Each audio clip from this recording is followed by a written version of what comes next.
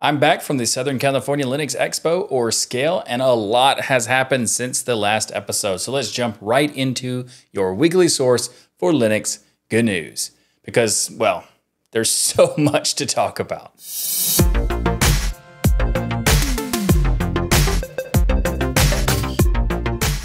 This episode of TWIL is sponsored by Linbit, Linode, and Bitwarden. Speaking of Scale, let's start off the show with a look back at Scale 20X. If you want a full breakdown of the conference, then you'll find a link in the show notes for the Destination Linux episode where we covered the event and our experience attending that event. Now, this year was my second year to attend Scale, and this was so different from last year in a lot of ways. There was at least twice as many people attending this year and more booths as well. Scale last year was a lot of fun in Los Angeles, but this year was a whole other experience in Pasadena. There were workshops, talks, a massive exhibit hall, and even TuxDigital had a booth in the exhibit hall where we got to meet and talk to a lot of people, and it was so much fun. In fact, we did a giveaway for a System76 launch keyboard, and that was a lot of fun too, especially because the person who won never had used a mechanical keyboard before. So we got to introduce them to the wonderful world of mechanical keyboards. So that was great. And also, what better way to do it than a System76 giveaway? And there was, though, one downside. And, well, because Scale is so massive, there was so little time for me to go to talks. So I missed a lot of the talks that I wanted to attend. But there's a bright side to that, though, because all of those videos have been uploaded to the Scale YouTube channel. So anyone who wants to check those out and wasn't able to attend can do so now. I also recommend the keynote by Ken Thompson, who was one of the creators of Unix. He gave a keynote at the end of the conference, which was really interesting. Now, anyway, I want to thank the awesome team of volunteers that helped make Scale happen because it was a great event. And also a special thanks to the company Linbit for sponsoring TuxDigital to attend Scale this year. And I can't wait to go back next year, and I hope to see you all there as well next year because it's going to be a lot of fun. And I can guarantee you that because, well, I've been there twice now, and both times were awesome. The GNOME team have released the latest major version of their desktop environment with GNOME 44. This release is not a big game changer as some of the past few releases have been, but this version does include some quality of life improvements for GNOME users. So, for example, this release sees improvements to the login screen and lock screens to enhance the presentation for users. There's some new blur effects, and just it looks overall much better. And one of the biggest changes in GNOME 44 is the introduction of the new background apps section of the quick settings menu. Now, this means that some applications will report they are running in the background and will be able to be closed directly from this menu. Now, this is far from a system tray with app indicators that people have been begging GNOME to bring back for about a decade, but I guess it's better than nothing, I suppose. So, you know, the downside of this is that this new feature only is compatible with the API that makes it possible. So all the applications that you want to be in the system tray are not going to support this, at least not for a while, if ever, unfortunately. But, you know, at least they're doing something. But let's get back to the highlights, shall we? GNOME 44 introduces a lot of improvements to the quick settings menu, which is the menu at the top right of the interface. They have greatly improved the functionality with the Bluetooth devices, making it really easy to quickly connect or disconnect devices. Pairing new devices is still done in the main settings app, but if you switch between various Bluetooth devices like I do, then you will certainly appreciate this update. The quick settings menu also has been redesigned a bit to take up more horizontal space rather than vertical space, which I like, and it also improves the look and feel of the menu as well. And the GNOME team have also redesigned the accessibility page in the settings and added an option to enable over-amplification for volume control, which is very important to a lot of people. And finally, there is one feature that people have been requesting for years, and finally, it is included in GNOME 44. GNOME has added support for thumbnails in the file picker. You may be thinking to yourself, is that really something notable? And the answer is, well, kinda yes. GNOME is a great desktop made by a lot of talented people, but there's quite a few things that the GNOME project and the GNOME developers are in a disagreement with the GNOME user community. And are, well, actually, in a way, you could say they're completely at odds over some stuff. So it's notable when these things change for the betterment of user experience. So I wanted to bring that up as a highlight because I appreciate them listening to the community. It's essentially something that should be a standard feature, but, you know, up until now, it wasn't part of GNOME, and now it is. which is always great to see developers provide functionality the community wants. Now, if only we can get a system tray, I'd be super happy about that. If you'd like to learn more about the latest release of GNOME with GNOME 44, you'll find links in the show notes. Recently, Red Hat celebrated their 30th anniversary, and I just wanted to take a moment on this show to basically celebrate this and also thank them for all of the work that they have done over the years. Red Hat has been an amazing member of the open source and Linux community for decades now, providing so many critical pieces of technology, that we all use and enjoy and perhaps even take for granted at times. I'm talking about things like Pulse Audio or Pipewire, Systemd, SE Linux, RPM, as well as being a major contributor to the Xorg display server and the Linux kernel itself, and many, many more. Red Hat has done so much for the Linux ecosystem that it's really impossible for me to list all the stuff here, because then I would just be dedicating an entire episode listing off everything that they have done, because there's just so much of it. But if you're interested in learning out more about what they do and what they've done over the years, there's actually a link in the show notes that will tell you that. So thanks again to Red Hat, and congratulations to 30 years of being awesome. I want to thank Linbit for making it possible for me to go to Scale 20X this year and do coverage of the event. We were able to get a lot of interviews from a bunch of different booths, in addition to connecting with so many people there, including Linbit themselves. So thank you very much to the awesome people at Linbit for making it possible for myself and my fellow co-host of Destination Linux to attend Scale this year. And for those unfamiliar with Linbit, Linbit has been keeping digital businesses running for over 20 years. They're the makers of open source products like DRBD high availability software that has been a part of the Linux kernel for many, many years. And LinStore is the industry leading open source software defined storage system. Linbit is run by its founders to this day, and all of its engineers and developers are in-house, with offices in Europe and in North America.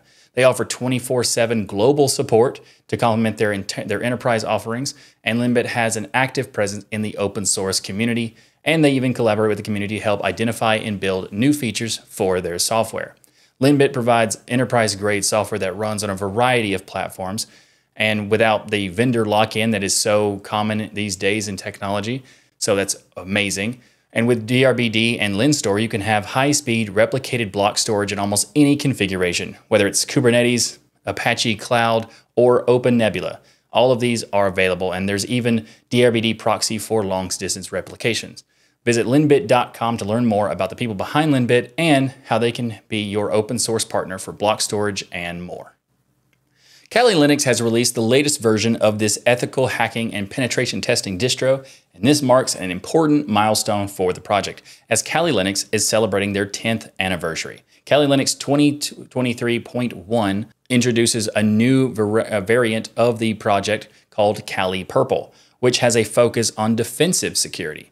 Kali Linux is most known for the offensive security features that it offers and the tools that it offers, but with this new variant, it will now offer defensive tools to cover all bases. Kali Purple comes with more than 100 defensive tools like the RKMA Full Packet Capture and Analysis, CyberChef, CyberSwiss Army Knife, the Elastic Security Information and Event Management, GVM Vulnerability Scanner, and much more. To quote the Kali Linux team, they said, "Remember what we did a decade ago with Kali Linux, or with Backtrack before that? We made offensive security accessible to everyone.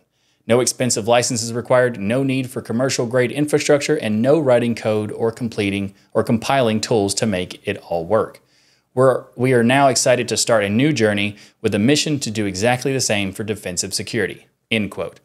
Kali Linux 2023.1 also comes with some updates of various packages, including desktop environments such as XFCE 4.18 and KDE Plasma 5.27 LTS. There are also some improvements and updates to Kali's NetHunter branch for mobile devices, and much, much more. If you'd like to learn more about the latest release of Kali Linux, or just Kali Linux in general, then you'll find links in the show notes. And also, quick note for those who are curious, if you are new to Kali Linux, it is not for daily drivers. It's for people who are trying to get into the security world of computing. And if you are just using it because you think it will protect you or that sort of thing, or it's just cool, think about something else, because it's not really designed for that. Ubuntu 23.04 is right around the corner, and recently they released the beta versions of the 23.04 release or Lunar Lobster, and the Ubuntu flavors as well. If you'd like to test it out before release, then you'll find links in the show notes. But remember, this is a beta release, so keep that in mind while trying it out. Since this is a beta release, I'm not going to go into a huge amount of detail on this release just yet because I will just save that for the final release that's coming later in the month. But a few highlights for Ubuntu proper is upgrading to GNOME 44, being powered by the Linux 6.2 kernel, features a new desktop installer, an updated Ubuntu font, it has Mesa 23 graphics drivers that are included by default, and much more. Again, be sure to subscribe to This Week in Linux podcast to stay up to date on all things Linux and to find out all the good stuff coming in Ubuntu 23.04, because we'll be taking a deep dive into that as well as the Ubuntu flavors. Speaking of Ubuntu flavors, we have a new option for flavors. And for those who are not aware, Ubuntu has many different flavors to choose from. So if the default Unity-like GNOME experience isn't for you, then there are plenty of other options. And recently, Canonical announced that another remix will now become an official flavor of Ubuntu with the next cycle of 23.04. And that is Ubuntu Cinnamon, which is great to see because the Ubuntu flavors growing is always good, but also because this will be the first flavor which name includes an actual flavor. Is this even remotely important to the topic to include? Well, no, of course not, but it does amuse me, so I wanted to point that out. Also, Ubuntu Cinnamon is a flavor of Ubuntu that provides the Cinnamon desktop environment out of the box, as you might imagine. For those unfamiliar with the Cinnamon desktop, well, it's a desktop experience that comes with the Linux Mint team. It was actually developed by the Linux Mint team, though some users prefer a more vanilla experience when they talk about using Ubuntu versus how Linux Mint does the approach. But, either recipe you go with, Cinnamon is a great addition to your recipe. And Ubuntu Cinnamon becoming an official flavor will make it even more appetizing. This is also good news that the official flavor designation is happening this cycle because they will be able to meet the 2 non-LTS release requirements in order to participate in the next LTS release next year for 2404. So that is good timing for them. If you'd like to learn more about Ubuntu Cinnamon or the Cinnamon desktop in general, you'll find links in the show notes. This episode of This Week in Linux is brought to you by Linode. Visit linode.com/tux. That's linode.com/TUX, and see why over 1 million developers trust Linode for their infrastructure.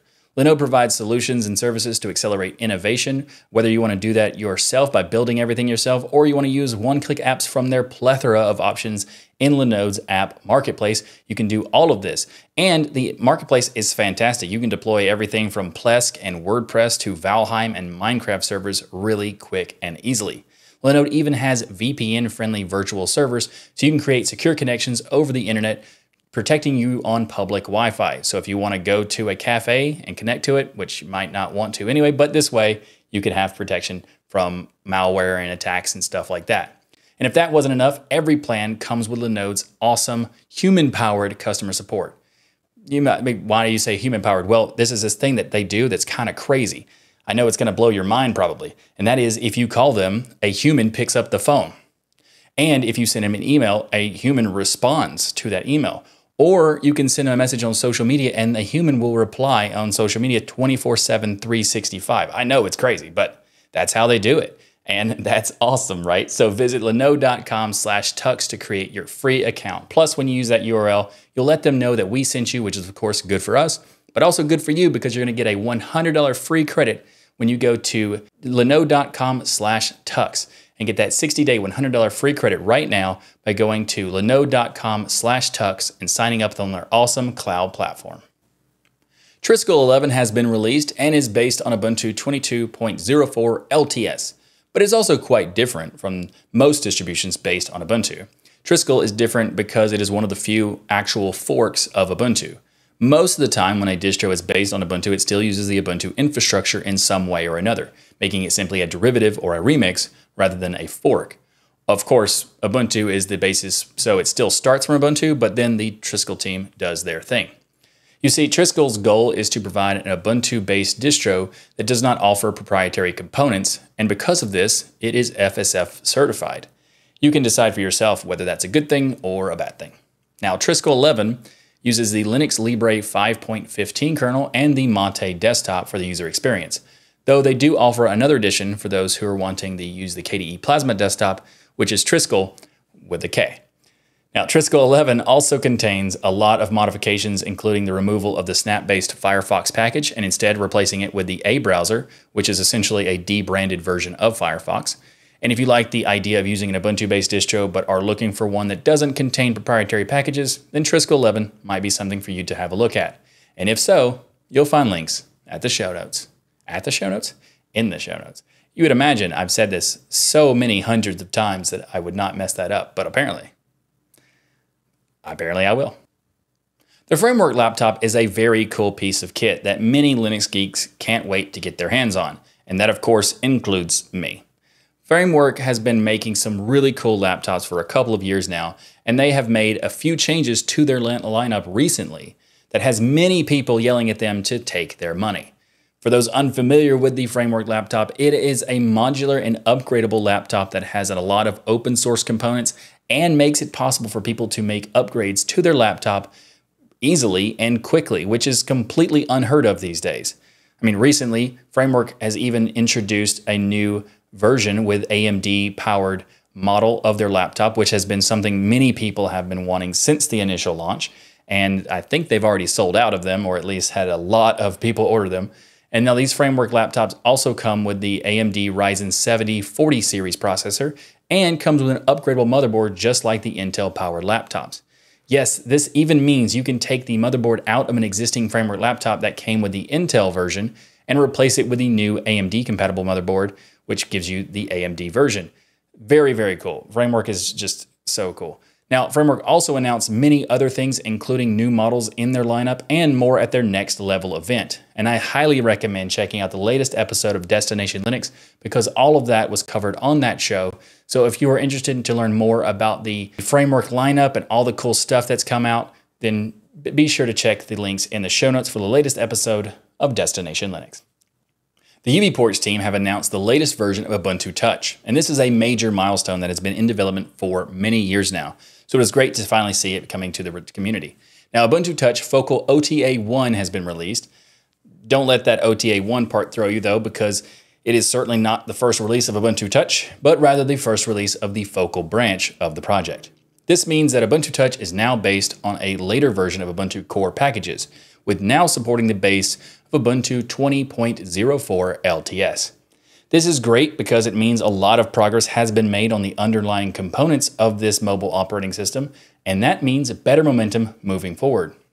Now, the current Ubuntu LTS is 22.04, and the current version of Ubuntu Touch is being based on 20.04, which may seem less important because of it not being the latest LTS, but this is a big deal because the previous version of Ubuntu Touch was based on Ubuntu 16.04 LTS. So this move took a lot of work, including lots of stuff like the init system and so much more. And I hope this means that future base upgrades will be even easier, but we'll have to wait and see there.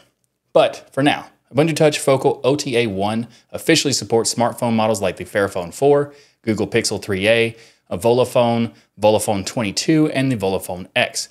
There are other devices that have varied support, so you may need to look it up and see what your device has current status for Ubuntu Touch. In addition to rebasing to Ubuntu 20.04 LTS, the new Ubuntu Touch release is aiming for Android 9 Plus based devices. It switched from Upstart to Systemd, moved from Andbox to Waydroid, and has adapted many of its components to be able to be built under GCC 12 and Qt 5.15. Now, the GCC 12 and Qt 5.15 work is for more future-proofing to prepare Ubuntu Touch to move forward for future Ubuntu LTS version updates. And one last thing, I'd like to request that the Ubuntu Touch team add a more clear versioning system instead of these OTA labels, because it threw me at first when there is a OTA 25 and an OTA 1 being released. So like maybe a 3.x or whatever instead. Just a thought. If you'd like to learn more about Ubuntu Touch, then you'll find links in the show notes. This episode of This Week in Linux is brought to you by Bitwarden. Get started right now with your free account at bitwarden.com/tux. Bitwarden is an awesome piece of software. It is a password manager that allows you to have peace of mind knowing that your online accounts are secure. How does it do that? Well, Bitwarden provides you with tools to store all of your passwords in a secured vault, auto-generate those passwords for you, and even automatically fill in those passwords on login forms so you don't have to do any of this stuff. Plus, they've added support for automatically generating usernames. So you have the combination of not having to worry about your passwords or your usernames anymore, which is fantastic. And you can access your data across many different types of devices, whether it's your web browser, mobile application, desktop application, or even on the command line.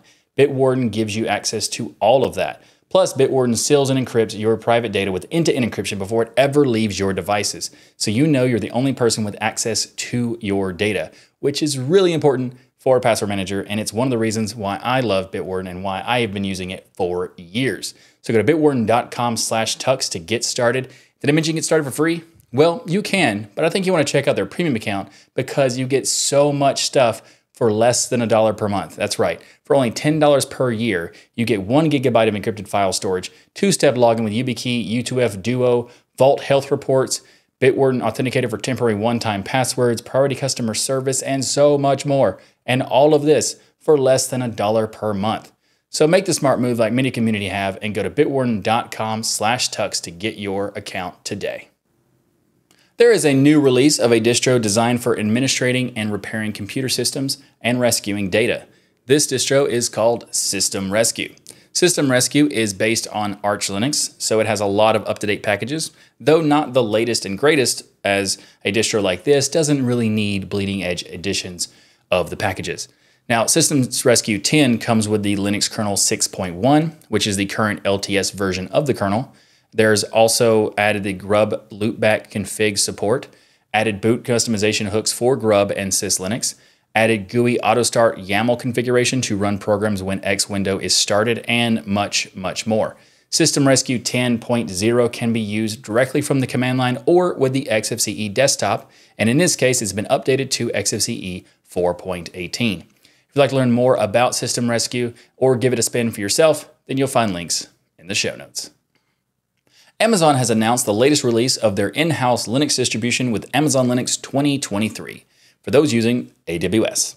Now, to be clear, Amazon Linux is made exclusively for use on AWS, so it's not likely they're going to be providing any ISO for people to install locally on their own machines, but it is still a very notable release because they revealed something that I think is pretty cool, that they have rebased their distro on top of Fedora Linux. Previous versions of Amazon Linux were made from a multiple upstream source system, and Amazon was not really quick to explain much about how it was made in the past, but this time around they have publicly noted that the distro is based on Fedora, though they also mentioned that it's not directly compatible with any particular release of Fedora.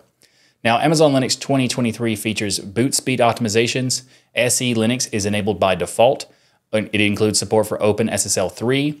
It uses XFS as the root file system and also includes security enhancements and quality of life improvements for AWS customers. So if you are a customer on AWS, then you may be interested in learning more about this, and if so, you'll find links in the show notes. Are you in the market for a free and open source and cross-platform accounting software?